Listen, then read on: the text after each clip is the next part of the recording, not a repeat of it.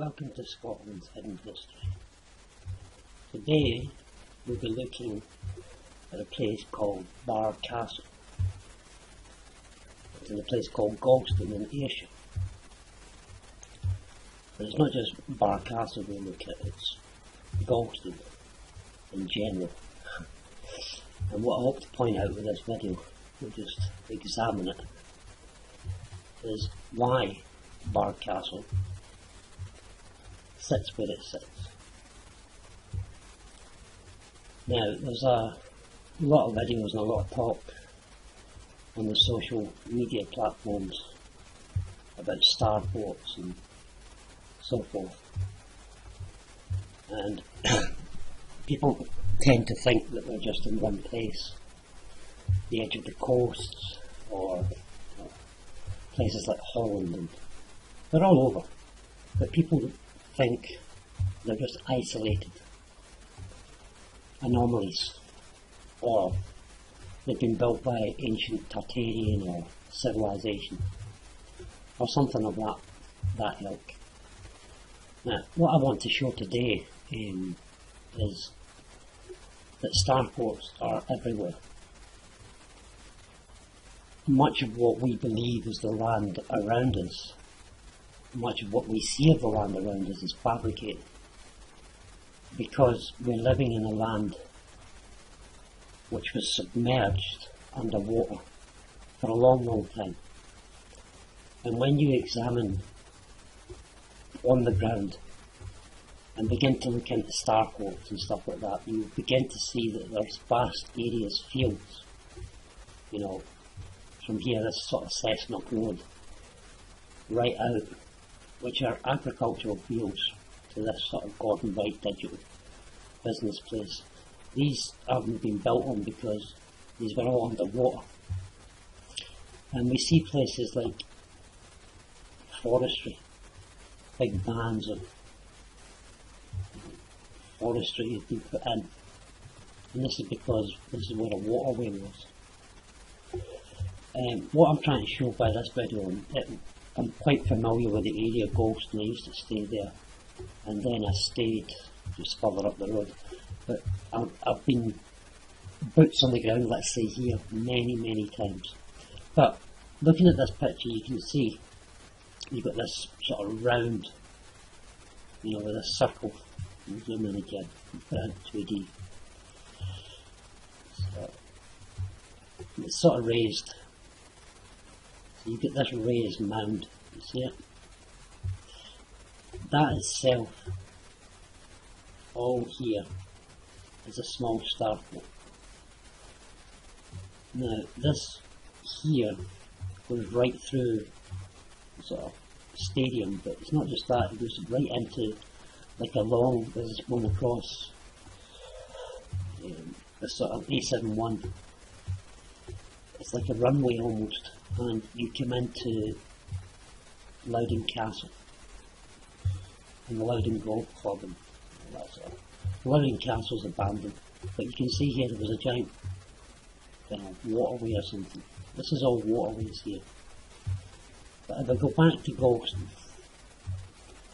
they hide everything in golf courses. And back to the Barr Castle. We'll see here it sits, interesting enough, next to the bowling club. I'll explain what the bowling club is later. The Barr Castle sits on the point of a starfort. This green area was the canal.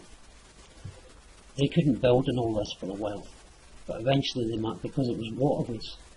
So the likes of Bettrick Street and Wallace Street, that would have been you see how it's one long street, it's raised up. It's almost like a high street, and then you've got Bright Street and Henrietta Street. But this is on the point of a starfort. It's a tower, and it had rods. They say it's it became a storehouse and stuff like that. I put a video on about it, but it had rods on it, steel rods that went into the air, and this canal would have been salt water coming, salt canals. The the Starfort, we actually sit in salt water, and the Starforts are everywhere, and between the Starforts and the canals was salt water. We've been lied to about things. So this is the point of a Starfort here, and this, what became a bowling green, was a bank, and the salt water would come into this sort of square bowling green. It's a bowling green now, they couldn't build them or anything, but all these bowling greens were always near a tower or a church or a large building or near something, but they're, maybe a few hundred feet away from the place. And what happens is salt water fed into these, and it crystallised into salt banks, and the salt water, the fresh water running in, and the salt water maybe came into this area, and the water would be split, creating hydrolysis using metal from the ether, pulling the electricity down. And each point of a Starfort, that's what they did. There would have been a building further along here, golf courses, obviously Galston Cemetery and all that's hiding stuff, but you can see the point of the Starfort here. And it's quite a big one, it goes all the way out. It's a strange thing here. The landscape's been changed quite a lot. I'll zoom out a bit more, we can actually see where all the farms are. They're sitting, all the farms are sitting, there's the valley there, round the Starfort. I've walked this valley, it's flat, and you get to some parts of it, like, let's see here, there's water, there we go, there's banks of water still left, and this is all bog.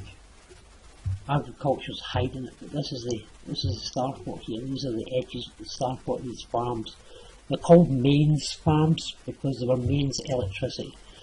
They were hubs for creating electricity. So Galston had quite a large Starfort around it.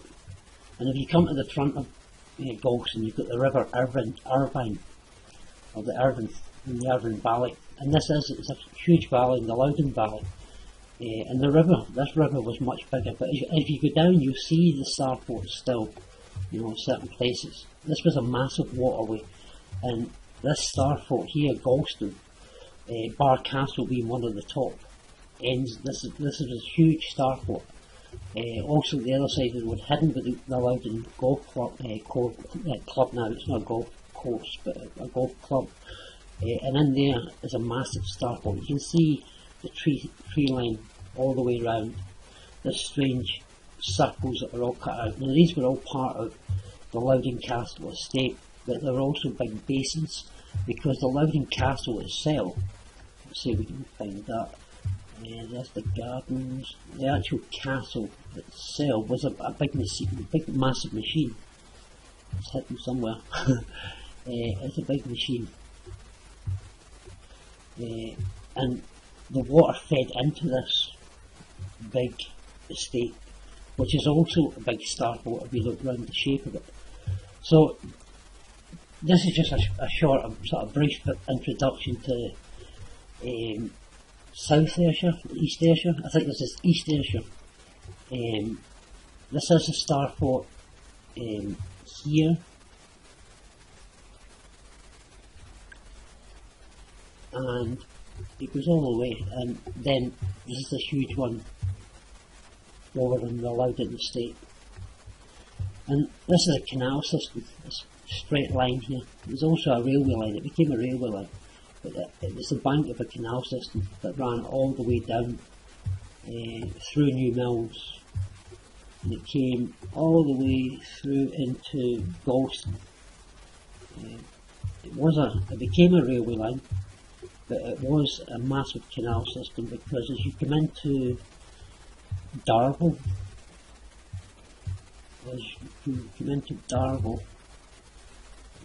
there's still traces of the canal. This is Darvel here, there's still traces of the canal system down by the railway line.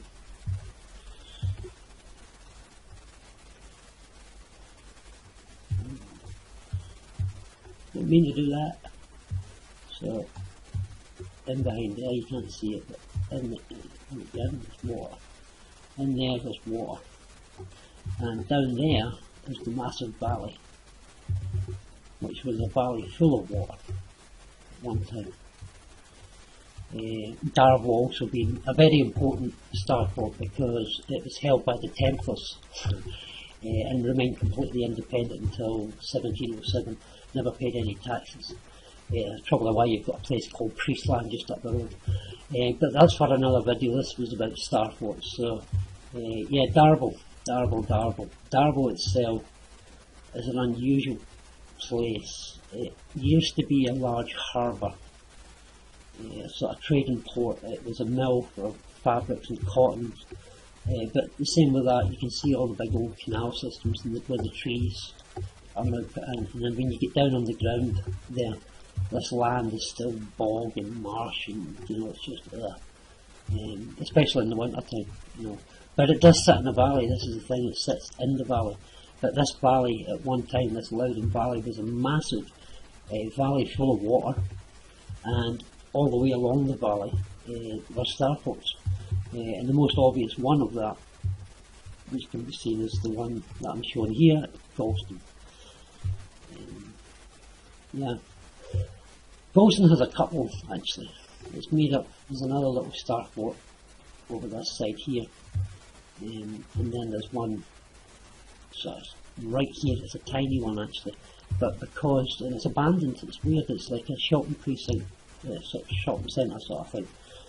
Co-op Foods, Henriette's. It's just there. It's weird. No, it's there. Here. Yeah, it's abandoned. This one. The screw picks. I don't even think that's still there. Yeah, this bit here is a little starport in itself. This thing here, just here. So it was an important place, and that even here could be. I know there's modern development on there now, but you know, because the boundary of Galston has extended quite a bit. But yeah, we were looking at Barr Castle. Barr Castle, I put a video up there of Barr Castle. Interesting that Barr Castle sits right on the edge of a starfort. Yeah, and then from there, the commoners, they were outside the wall.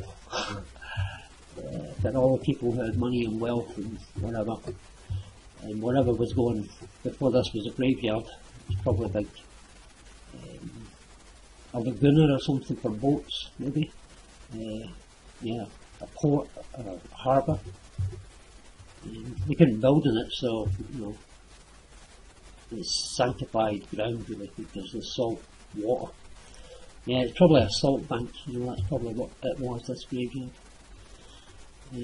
Or a place where the vessels come in, sort of port.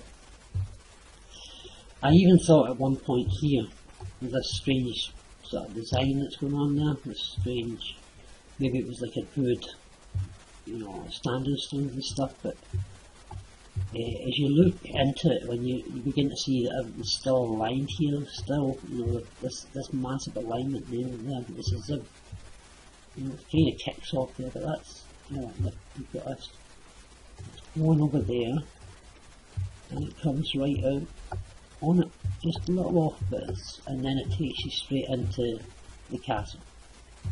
You see the Loudoun Castle. So, you know, it's a large precinct. I've already done a video on before showing Loudoun Castle as well. Loudoun Castle has, this is an embankment, water was in here, so this was all water. This is why the trees are in there, you can still see the land and stuff. So there was a massive canal system leading around this. There's much more water, and it came around the starfort here. This was probably water, and this became a place where you exercise, so obviously energy, you know, so water, energy, you know, but this would have all been water. It's been concreted and, you know, levelled off and filled in, but this was a massive promenade, a bridge maybe even. I thought that before, it could have been an ancient bridge, coming over a deep valley of water. I know further up, just past Darby, past Priestland, there was an aqueduct there, a bridge somewhere up there. Is it something similar here? But it's definitely, it's sitting right. That is why I found it, because you can map. On foot, when you're walking around on foot, you can tell the terrain. It's water and where the waters are. There's always little streams. And these little streams are much smaller now than they were before. So there was a lot more water, and the Starforts are everywhere. Furrowford, even in between, you see them all quarried. Let's just have a look. Furrowford. You can begin to see the shapes here with the water, the trees. The water's still there. So this is the edge of a Starfort, an old railway line still there. I can't remember. This is a big massive depot. Is it? What's the name of them again? It's not big. Malcolm Logistics. Wherever you get Malcolm Logistics, by the way, people, it's always in look. You can see the Starfort. Look at the edge. So there's a Starfort there, and look at this weird, cuttings in the field there. What's that about? Because that here is another little Starfort. That's a Starfort here, up there, and then in between it, where the trees are, that's the water. The water went through it. So, and this is all newer, but this would have all been on the ridge of the Starfort, another Starfort. Yeah, and look at those deep trenches. Another Starfort here. So, right, I'm going to wrap it up, because otherwise we'll end up in Kilmarnock. There you go.